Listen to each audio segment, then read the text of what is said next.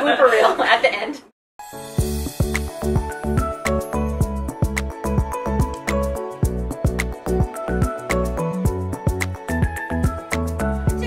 Good morning! Good morning! And say Yarnia! Yarnia! Hello and welcome to the Chronicles of Yarnia, the podcast from Montclair's local yarn store. I am Jen. Amanda! Kathleen. And as you can see, we have a very special guest here. Hi! This is Amy from Bien Aimée, and we are having a special non-sequent, no numbers episode, so I don't have to remember a number, so it's awesome. But we are so thrilled to have Amy here. She has brought her samples from her new book, Neons and Neutrals. Some of which we're wearing. Some of which we're wearing. Yeah, we're all. Some of which we're trying really hard not to take off, ever, and just have forever and ever.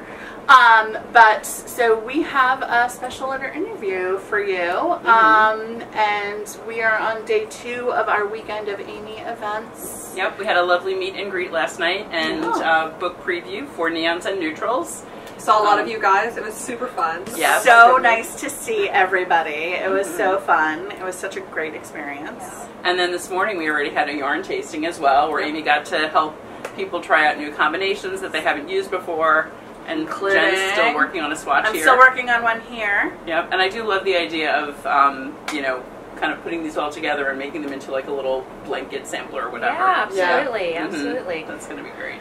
Well, thank you for having me. I'm super excited to join this podcast and knit with you. It's been such a fun weekend. It's great. Yeah, it has been.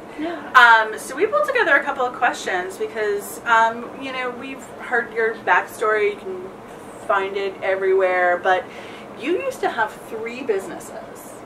You had a yarn shop, restaurant, cafe, and now the yarn dyeing business. So it's all under one business. I Right. think in the beginning I started out as a cafe owner, yarn shop. So I always knew like having a cafe could be hard, having a yarn shop could be hard. You know, so I combined the two. I'll do both. Well, the thing is, like, I wanted to draw as many people to my shop as possible. And so we had a really popular brunch on the weekends, and it would be really funny on the weekends. People would come in for just the brunch because we made a really cute brunch, and then they would look on the walls and they'd be like, "What are those? Are those scarves?" You know, like it would be all these hanks hanging on the wall. We're like, "No, it's yarn for knitting." And then we would take a bowl of yarn and put it on the table and be like, "This is what you can do." And like they would pick it up and be like, oh wait, so it's like a Cracker Barrel when they have the little puzzlers while you wait for your food? You've got yarnables? That's you've got yarn. And so my goodness, that's in so the fun. early years when I wasn't too busy, I would show them like, here, this is how you knit. You just stick the needle in there and do it like this, and then they would try. And most people would be like, I'm interested in learning this, you know. That's so great. And so it was a great way for me to kind of make new knitters. So, I love it. That's kind of brilliant. So what spoke to you about dyeing that really kind of brought you to focus on the yarn dyeing aspect? Because that's what you're currently That's what I'm really on. known for now. Yeah. I had my cafe for 7 years, and I started when my son was 18 months old, had my daughter in the 2nd year of having the cafe, and I went I relate Can to you this. relate? Yeah, for sure. Right? And I went 7 years selling other people's yarn. And so I was bringing yarn brands from, like, I can see, like, Madeline Tosh, I sold in my shop, Brooklyn Tweedquints & Co., Sweet Georgia, all these, like, yarns that were popular in the U.S. but did not exist in France. Yeah. And then after a while, I was like, maybe I could make my own yarn. You know, I started to really think about this. I always loved playing with color, and so I would play with color with other people's yarn to sell to my clients. But then I was like, maybe I can make my own colors. And so that's how I started Bien Aimée in 2015. That's amazing. And maybe you could make your own colors. Maybe. Yeah, maybe this will just, you know, pan out. So, you know, thinking about colors, what do you find inspiring when you're thinking about adding some new colors to your line? Well, I'm really inspired by people that I meet, places that I travel to. Definitely, in the time we've been with you, it's so wonderful. Amy's open to everything. She really experiences every minute, which I love. I feel like we have a higher level of joy even having you. Aww. No, really, you are. Yes, you're just open to things, which is wonderful. The feeling is mutual. I arrived here in Montclair, and I immediately was telling Kathleen when she was driving me around, I was like, this reminds me of my hometown. Yeah, which is Kansas. cool, which is really nice. Yeah. And I woke up this morning and I took a beautiful photo. You guys can look on my social Yes, media yeah. of the light outside of here. my hotel. The light here is so beautiful too, and I was Yeah. really inspired. So I get inspired by places that I travel to, but also fun things like I love Hayao Miyazaki films. Oh, This yes. is a Japanese anime that I showed to my children when they were growing up. And so I have a whole collection based around these movies. Right, right. Yeah. I'm doing a pair of You saw Yeah, they those have been popular nonstop among us. when the in the fall and winter. which one was it that I? Oh my goodness! I always It was forget. Cal and Sophie. Hal and Sophie, and then you Yes. did one in Calcifer. Yes. Yeah. Yeah, that Yeah. one, that film. Howl's Moving Castle. Yes. Yeah, you guys got sick of hearing about that all summer. I was obsessed. I was obsessed. It was on repeat. Oh. But that, I mean, are you, and you're still doing the Miyazaki ones? Yeah, I've got some I've got some colors in development right now. I'm just kind of, what I do is often when I'm traveling, I will watch a Miyazaki film in the evening just while I'm knitting. Because I really enjoy the music, I enjoy the storylines. It's really relaxing, actually. So if you've never watched a Miyazaki film, just look up the colorways and then you can, I mean, they're all named after the characters from the movie. One of my favorite films is Ponyo, and that was my son's favorite movie growing up. So I have 4 colorways inspired by this film. So it's kind of interesting to see, like, how did this color happen? You watch the film and you'll see. And I did actually watch that after we started carrying that color on. Yeah, it was cool. That's one of my husband's favorites. Yeah, as well, it's where such he's a good one. Huge Miyazaki fan. I'm sorry, I'm sitting right next to Totally fine. We're very cozy here. We're all friends here. It's good. It's good. So really, how is your kind of like your style of dyeing, your style of building color? Has it evolved at all since you first started, or is it, sprung fully formed from? No, we really stuck to the same technique. We do kettle dyeing, so we use pots. Which is very different from what we see a lot of people do. Yeah, so we see a lot of people dyeing in pans and using steam closets. And the reason why I didn't do that is because you need a lot of space for that. And when I started my first studio, it was really small. I mean, it was literally the size of this little room right here, and I could only have 4 pots. And so I needed to think, I just was like, for me, that was not even an option. I didn't even think about it for even 2 seconds. And so we developed all of our colors to be dyed inside these pots that are about this. In the beginning they started like this big. And then we grew, and so now they're kind of about this big. And I developed all my colors the way we do our pours and our immersions and our speckling inside of a pot. Wow, yeah, that's amazing. That's really cool, right? Yeah. That is so cool, because a lot of times you do see, like, kind of behind the scenes videos of other indie dyers, and it is the pans and the speckles is just our specific way.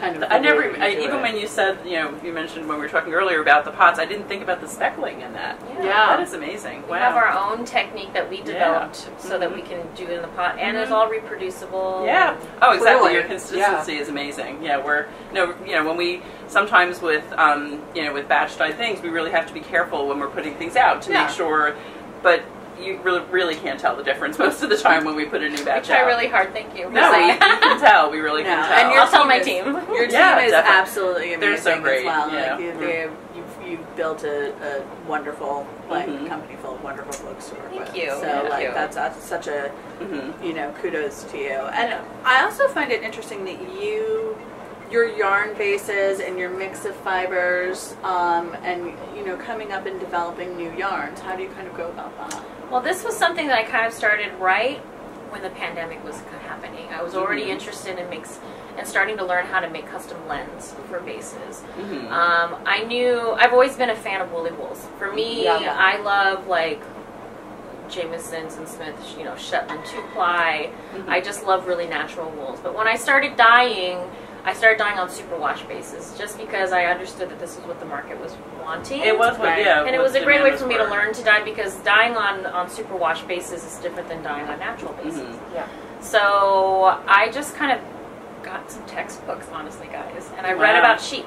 So I read about sheep and fiber and their qualities, and I would just do some market research. I would buy some yarn and just be like, okay, and I would take yarns apart and see. I would knit with them, and then I would like kind of felt them and see just how they would behave. How do they react? Yeah. Yeah, and I really fell in love with the Cordell fiber. Yeah. So this was the first yarn that I spun was Cori worsted, which is the yarn that was used in my first book, Worsted. And I love a good heathered yarn. I mean, who doesn't love a heathered yarn, right? Yeah, I love so much dimension. Jen is a huge fan of heathers. Obsessed.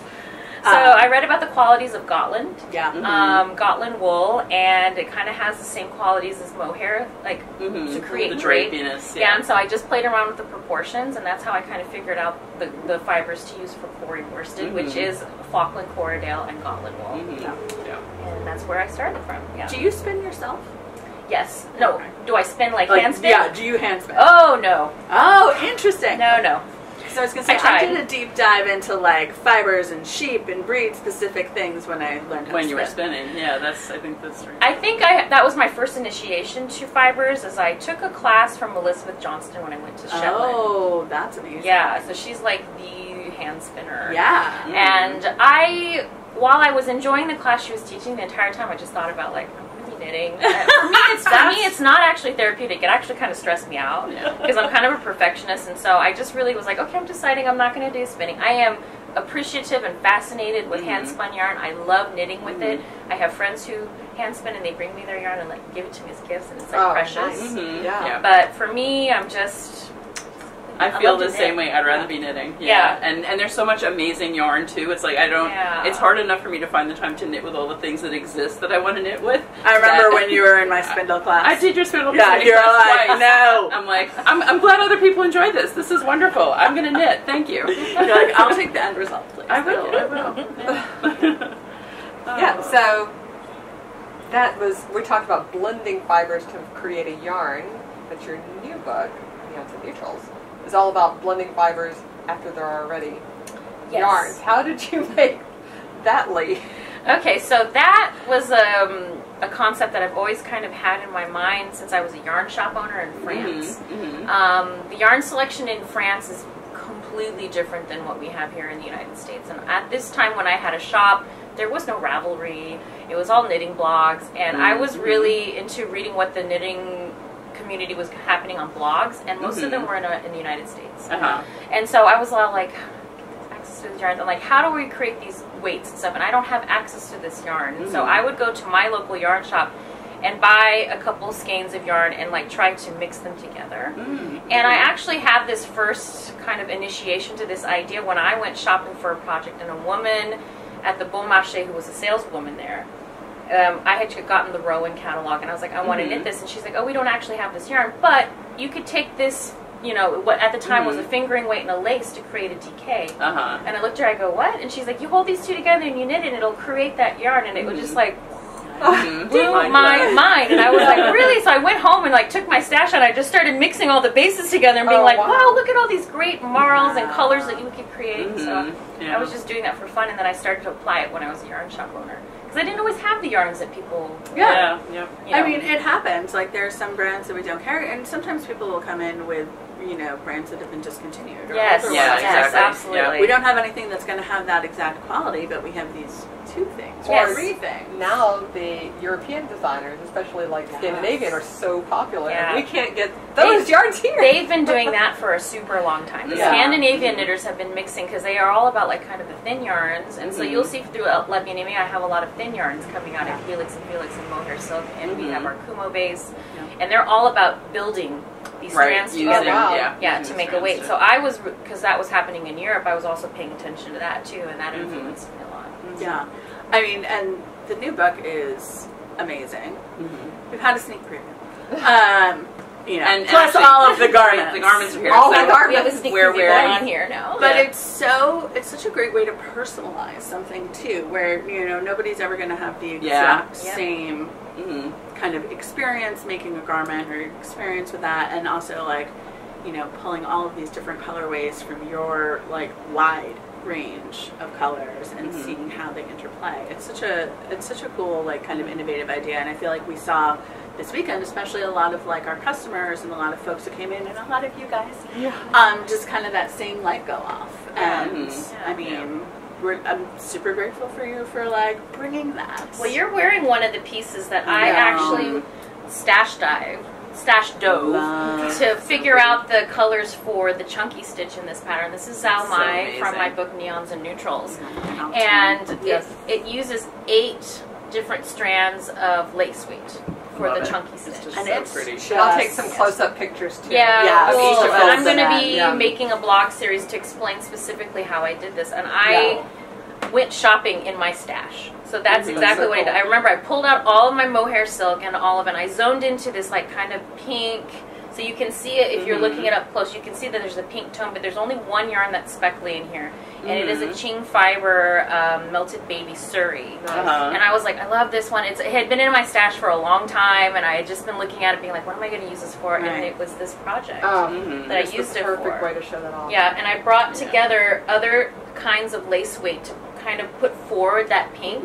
I actually picked one of the strands of lace weight that's the same color as the base color here, so that I could get gauge. To tie in that. Yeah, to tie it in and bring it together. Obviously, I threw yellow in there because yellow is my favorite color. Pink is my favorite color, and so I was really happy with how this came out. It was amazing. It was a hectic 48 hours. I was sitting there like obsessed watching, being like, no, that's one doesn't work. And I would drop it and pick up other ones, but then I figured it out. So, And is that kind of like your process in terms of like playing around with colors and design and whatnot, is just to hands-on? Absolutely. I'm a very visual person. So another project that I really enjoyed swatching for was the Videira jacket. So fun. By Maysa Tomikawa. This is in my new book. And everybody has been putting this on. This weekend and there are 2 versions, right? Yep. And you're wearing the cropped version with the side pockets, but I had initially started with a completely different palette, guys. Really? Like I'm actually gonna talk about this too and show where I started and where I ended up. And I just have to say, like, I know there's a constant battle with people who are saying, like, I always knit blue sweaters, or I always knit, you know, rust or caramel colored sweaters because that's what you love. And I say to that, just embrace that. Yeah. Don't shy away from it. I really literally swatched for like 4 or 5 days trying to pull away from this palette, which is my palette. Right, exactly. It's to end up back at that palette without even knowing it. So, yeah, if you have something you really love, it makes sense to embrace Go for it. Kathleen fully embraces her. Oh, I totally do. And we were talking on our last episode, too, about how it's been such a warm winter, I finally went through all of my, like, pulled out all of the rest of my sweaters, and I had a stack, and it really was a gradient from like light gold to like the deepest russet. And I just, you know, if I'm going to make something new, I want to find a little slot in there that I haven't quite hit. I feel like you need this. I feel like this. Yeah, definitely. This could be what was missing. And like the gorgeous garter and I mean, Yellow Brick Road. Probably. That's Yellow Brick Road, definitely. Yeah, definitely. Flora Morganite I do love too, which I haven't used yet. And that's Peach Sweater. Peach Sweater. Yeah. It's amazing. I mean, but you were saying everybody has been wearing that. Everybody. And everybody that puts it on, all their friends, you can just see them like, that looks so good on you. And then everybody goes, it has pockets. Yeah. Exactly. Pockets are so important. I love pockets. I think Totally. Totally. It's a great addition to knitwear, yes. What is your favorite project in the book? I can't That's answer like that. Which was my favorite child? That's a mean question. I'm sorry. I love them all because for Neons and Neutrals, I picked the designs for the book. Worsted was different. I picked the designers, but then I let them design what they wanted.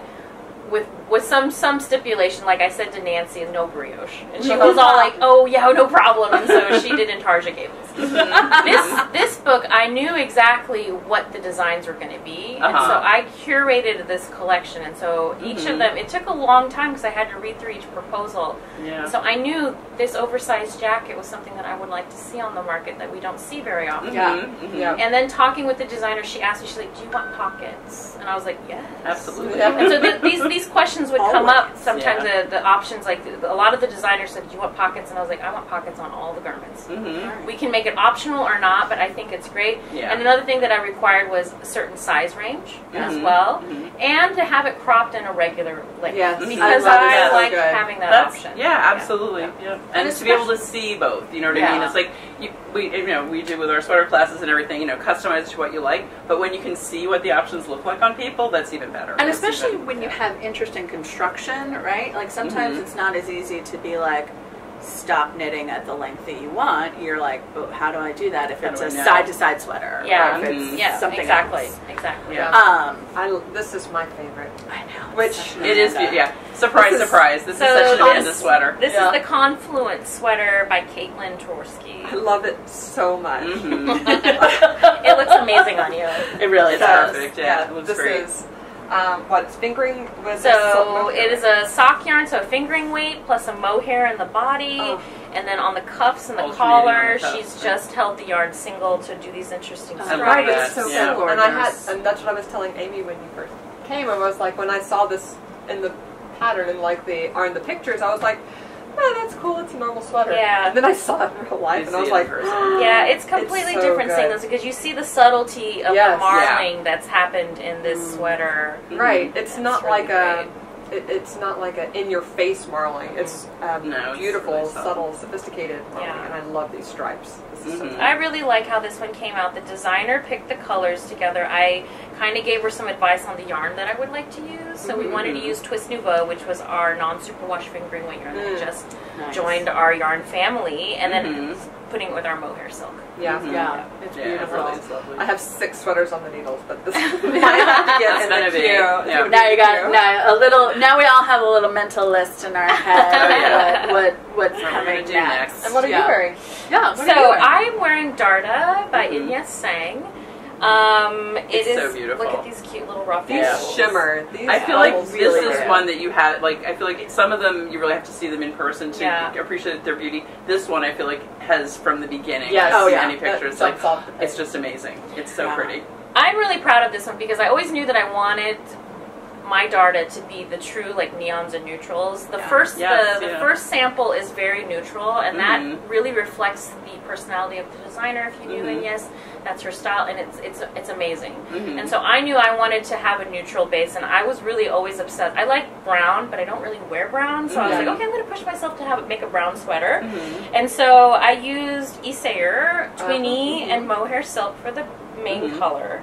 And then I reached out to Geraldine from the Wandering Flock and asked her to, it's like, would you make me a custom color? And she was like, oh my god, yes. So we designed this color together, and this is on her mohair silk base, which is really extra luxurious. I mean, it's super great. That's got an amazing and halo. This color is called Amy's Peaches and Dreams. Oh my goodness. Oh, I love that. I love we're the gonna name be, as much as the color. The name's It's so really pretty. cute. We're going to be releasing this in March. Awesome. So, yeah. That's great. I love that, and I love the contrast of the neons and the neutrals. Especially if you're not a neon person, it's a way to wear neon, and if you're not a neutral person, it's a way to kind of like bring in those bring it neutrals in. a bit. Just bring a little pop in and give it a little try and see. It's awesome. Definitely. So we only have a short amount of time, but we do have one last question for you. Okay. That might also be a tricky one. So, Kathleen, do you want to ask? Sure. I mean, is there a tip that you have for people that really want to try this, that haven't dipped their toe in the blending things before? Is there one thing you would say to really keep in mind? Can you grab those hats down? Yeah, absolutely. Not that one, but the Stries, the two broken ribs. Yeah. That shocked me today. Yeah. Somebody asked about this. Yeah, so these are two, so this is a hat pattern by Marie Régnier. She's a French designer. And this was the first sample that we worked together on. This could be a great project for people to dip their toes into mixing bases together. Yeah, you're right. It's a hat, so it's smaller. It's a hat. It's a smaller project, but everybody needs a hat, especially I've learned today. It's really cool.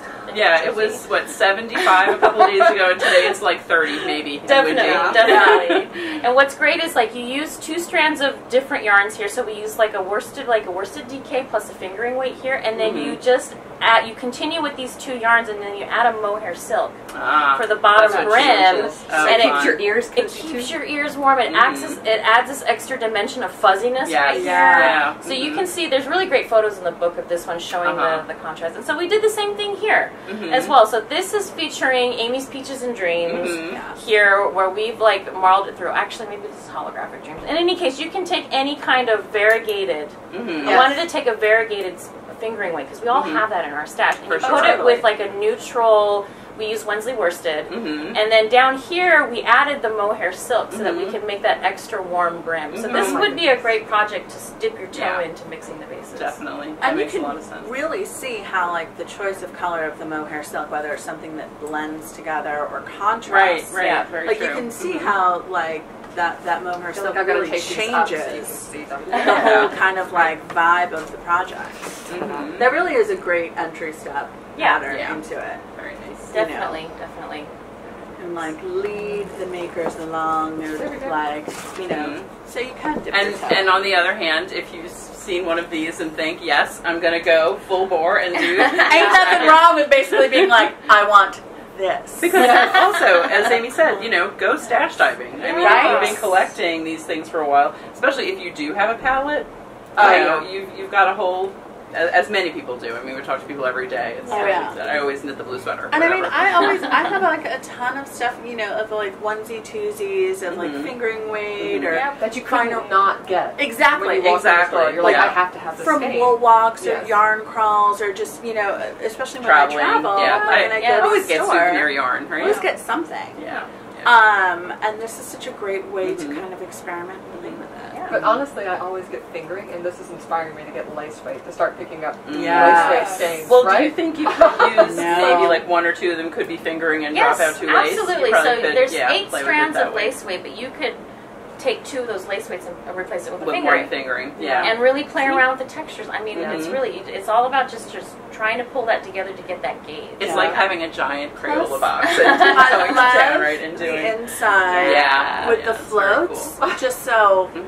It creates extra warmth and just like, I don't know, makes perfect drape. And there's no ends to weave in on this, guys. Don't worry. But we just like tied knots on the inside. It's If you use a non fringing. if you use a non-superwash yarn, it just like velcros itself inside and you're done. Fantastic. Perfect. So awesome. One thing I guess I was thinking we might want to end with is that one of the things we've been so excited, you know, in addition to knowing Amy was coming here, is that we have a custom color coming. We do.